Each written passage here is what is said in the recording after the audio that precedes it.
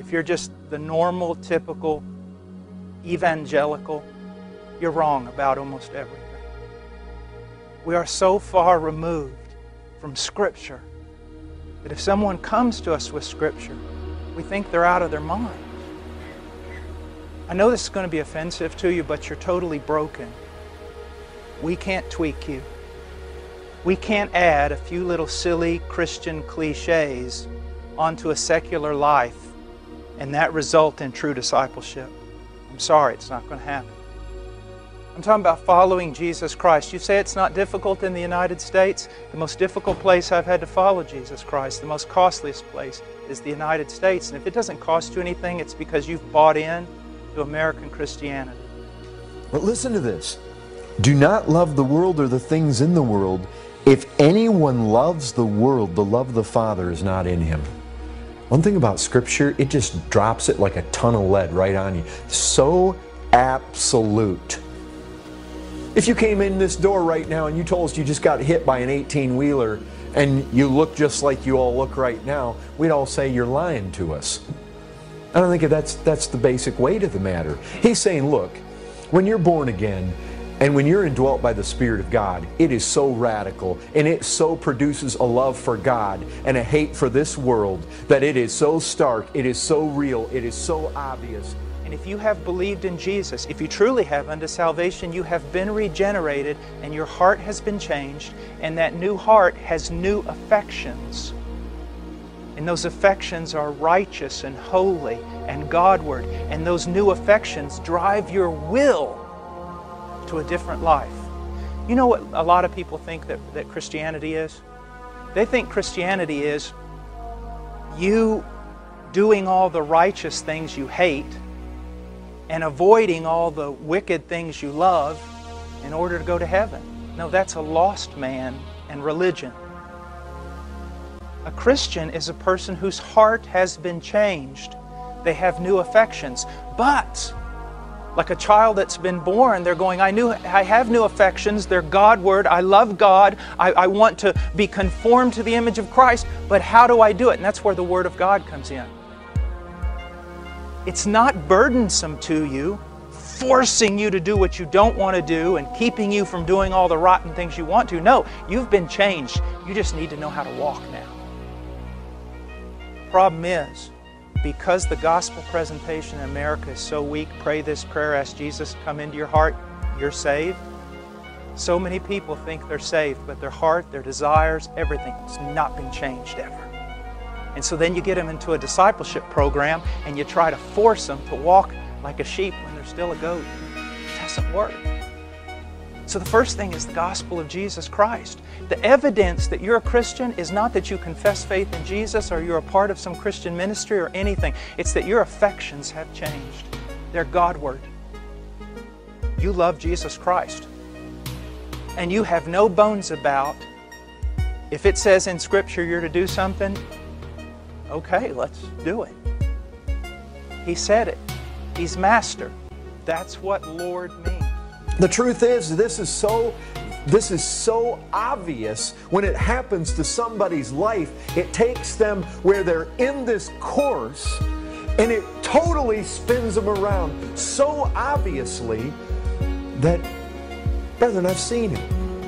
I've seen this happen to people. The worldliness just starts to fall off. One after another, it falls off. And I'll tell you this, people that have supposedly had this amazing transformation happen in their life and conversion, and all of a sudden 2, 3, 4, 5 years down the road, the worldliness just hasn't fallen off, brethren. There's no truth to it. You say, well, you can't say that. You're judging. I can say that because God's Word says that. If that person shows by a continuous ongoing lifestyle that they're in love with the world, they do not love God. They are those adulteresses and adulterers that James is dealing with, and they're at enmity with God. Lay it down. Hands down, folks. You know what? I got people in this room right now. You are as lost as anything. You are lost, you are still dead in your sins, and you are following the course of this world. It's just real. I know with this many people in a room, there's any number of you that fit that description. So I've got one of two kinds of people here. I got people that are following the course of the world now, or I've got people who were. So this isn't foreign to any of us. You know what? There's a mindset in other countries, if you're an American, you're a Christian. Well, those people are sadly misled. They don't know our country. Our country is wicked. And the Christians are few. Just like they're few in other countries, they're few here. There may be many churches, and there may be church buildings on every street corner, on every corner in our cities across this country, but the true Christians are few. How much of your life is defined by what the Word of God says, by what Jesus says, and how much of it is defined by culture? Just think about that. How many Christians do you know could open up a Bible and go down biblically, verse by verse, and show you why they do what they do in their relationships with the opposite sex? How many Christians do you know could open up the Bible and go verse by verse and tell you, this is why I dress this way, this is why I talk this way, this is why I'm in college? Almost no one. Entering in the narrow gate is allowing Him to define your life and not in general terms. See, there's your problem. Oh, Jesus is everything to me and Jesus is Lord. Okay, specifically though, explain to me what that means. What does it cost you? How have you changed your life from the course the rest of the world is walking in? Well, I don't know what you're talking about. Therein lies the problem. You don't know what I'm talking about. This is true. That's a reality. When you look at all the pictures of Judgment Day, what differentiates those who are saved from those who are lost on Judgment Day is the life they lived and how it was so drastically different from the life of those who didn't have it. That's always what it is. It's never just a did you claim to believe in Jesus? Well, yes, I did. Okay, you're in. It's never that.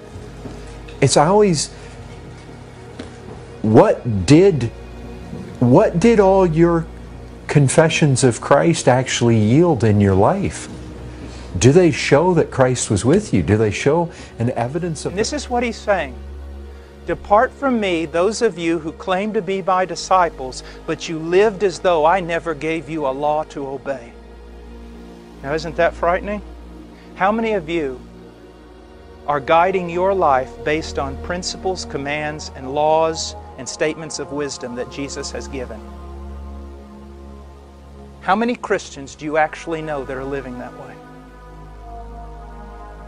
Depart from me, those of you who said, Lord, Lord, and considered yourselves to be my disciples, but you lived as though I never gave you a law to obey. That's something.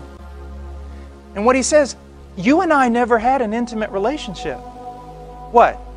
You went through that track and then prayed the prayer at the end? What's that? I never knew you.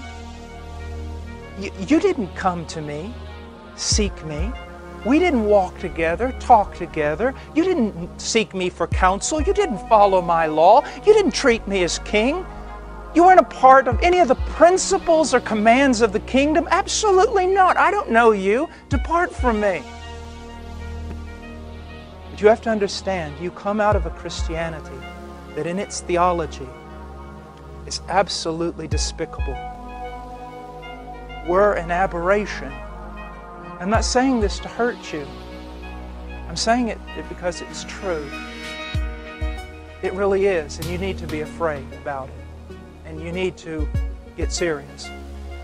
If you are going to walk with Jesus Christ, you are going to be opposed by everything in the world and by the great majority of evangelicals. You're going to be opposed.